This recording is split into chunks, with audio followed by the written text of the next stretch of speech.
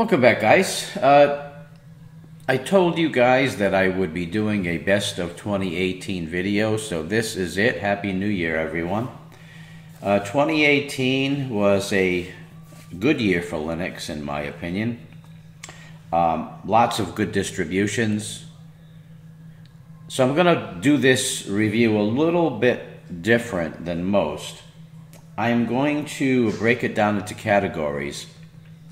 We're going to talk about the best distributions for new users, the best distributions for experienced or tinkerers, and then I'm going to talk about the best Debian distribution, the best Ubuntu distribution, and the best Arch distributions. And then I'll give you my opinion on what was the best overall distribution released in 2018. So let's talk about the best distributions for new users. Now, one of the criteria that I thought was worthwhile would be the question, what distribution would you load on your relatives or your friend's computer, knowing that if they had any problems or issues, they would probably end up calling you. And since I assumed that you would not want a part-time unpaid job as a tech support person, you would probably go for a distribution that installs easily, runs easily, is intuitive, doesn't hog resources, just an overall stable distribution. So within that criteria, my three picks for new users would be Elementary OS, Xubuntu 18.04, and Linux Mint 19. The new one is 19.1, I believe. Those three have pretty much all the bases covered. There is a little bit of difference. Elementary locks things down a little bit. If you know how to dig in and tinker, you can get Elementary to do whatever you want it to do. But using the criteria of a new Linux user who's a friend or relative and you want them to enjoy their computing experience without having to rely on you every day, I think the Elementary, Xubuntu, and Linux Mint would fit the bill very nicely. Now, I'm partial to the LXDE desktop, which is going away, so I've been using XFCE and Mate and enjoying both. So in this case, Elementary uses the Pantheon desktop, really nice for new users. Everything is simplified, laid out easily, easy to understand, very intuitive. Xubuntu is XFCE, again, fits the criteria. Linux Mint, you can get it in XFCE, Cinnamon, or Mate, so you can pretty much take your pick. But those are the distributions that I would select if I were installing on a new user's computer, and so that would be the best of 2018 for new users. Now, for experienced users or tinkerers, really it's wide open. My favorite, which allows me to get a pretty polished desktop but still do a little bit of tinkering and learning along the way, would be the new Manjaro Openbox 18.02. But you can take it from one extreme to the other. You can go all the way to Gentoo, Slackware, or you can start a little bit more polished with Debian 9.6. Now, Debian I consider a desktop for experienced users or tinkerers because you have to do a lot of things yourself. There's no driver install manager that's going to install your drivers for you. You have to go to the command line and take care of business. Manjaro Openbox Antix 17. So those are some distributions that I think are very well done, but still allow you to dig in, get your hands dirty, learn a little bit along the way, which is always good. So those are my experienced users, tinkerers, best of 2018. Debian 9.6, Manjaro Openbox, Antix 17, Slackware, Gentoo. My distributions are normally Debian, Ubuntu, or Arch. Okay, so the next, I'm going to break it down now to what I think is the best Debian distribution.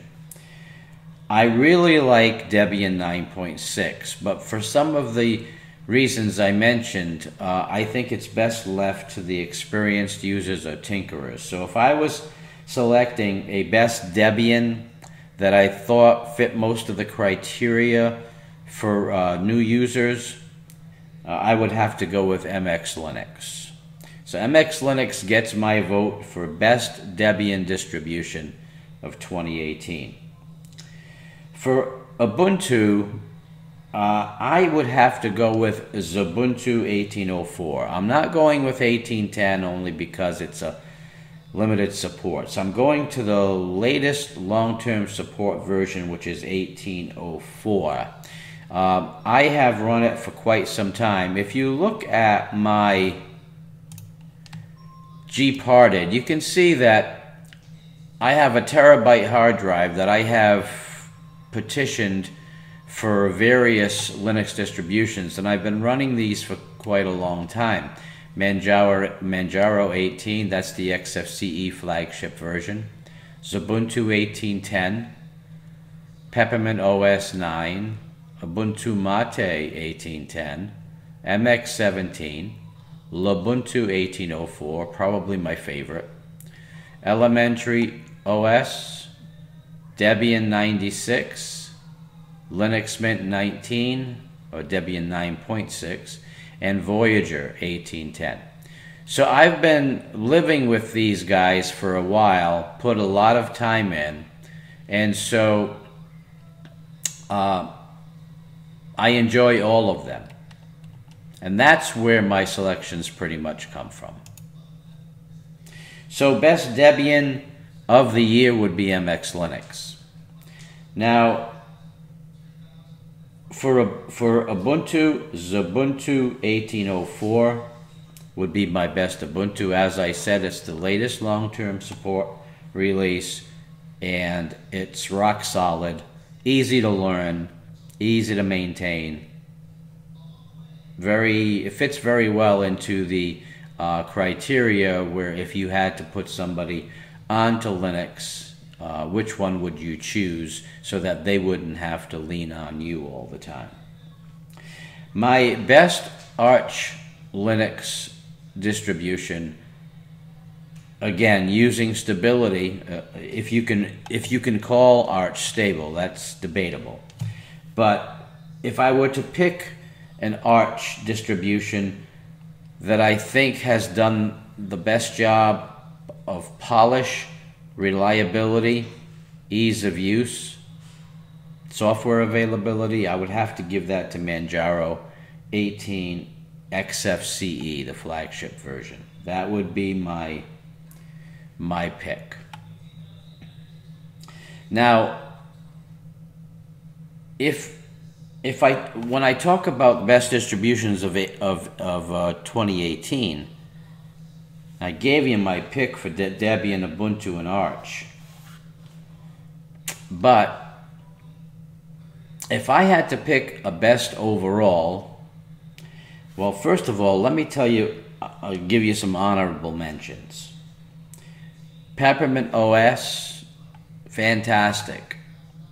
You could probably put your relative or your friend on that, and they would probably be very happy, and it would run very stable for them. The only reason I didn't include it in the best category, and the reason it's only getting honorable mention, is because it's a hybrid.